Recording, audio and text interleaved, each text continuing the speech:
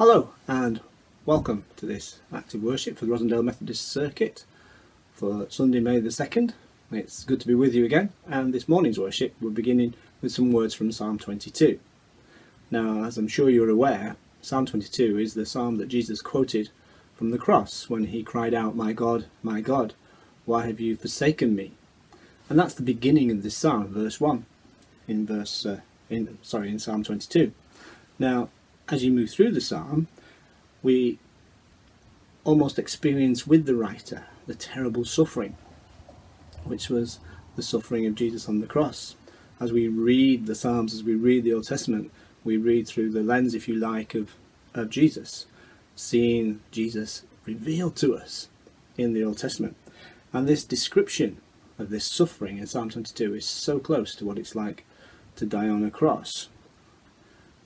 But the psalmist then changes the tone of the psalm, and in verse 25 we read these words: "From you comes my praise in the great congregation.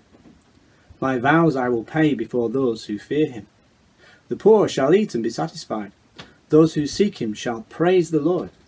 May your hearts live forever. All the ends of the earth shall remember and turn to the Lord, and all the families of the nations shall worship before him. For dominion belongs to the Lord, and he rules over the nations. To him indeed shall all who sleep in the earth bow down. Before him shall bow all who go down to the dust. And I shall live for him. Posterity will serve him. Future generations will be told about your Lord, and proclaim his deliverance to a people yet unborn, saying that he has done it."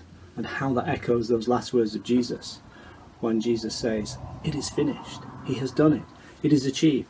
Victory over the powers of sin and death." Wonderful. What wonderful news. So in the light of that praise, in the aftermath of great suffering, let us pray. In the beginning, God made everything and saw that it was good. God of all, we come before you today just as we are. We lift to you the joy of being alive. We praise you that we are part of your amazing creation. Plant in us an ever-growing love for you. And let worship and praise burst from our hearts. Let the fruitfulness of our lives bring glory to you. Forgive us when we sow and plant seeds of gossip, hatred and pain. Thank you that you do not leave us to moulder in our sin, but through the death of your only Son, Jesus Christ, you offer to us the free gift of forgiveness. Fill us, we pray, with your Holy Spirit. Prune us, cleanse us, and open our lives to receive your love. For we ask it in the name of our risen Lord and our Saviour, Jesus Christ. Amen. And the Lord's Prayer. Our Father, who art in heaven, hallowed be thy name. Thy kingdom come. Thy will be done, on earth as it is in heaven.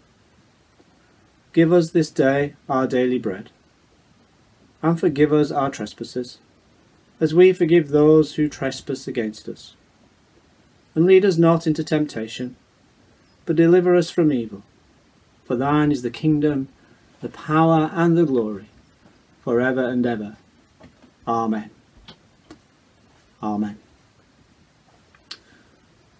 The theme for today is God is love. And so two wonderful hymns, two oldies but goldies, if you like, to quote a friend and colleague of mine.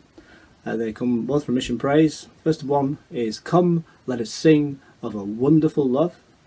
And the second one is "Great is thy faithfulness." So I'm sure you'll enjoy singing along to those. And I'll see you on the other side to think about God is love.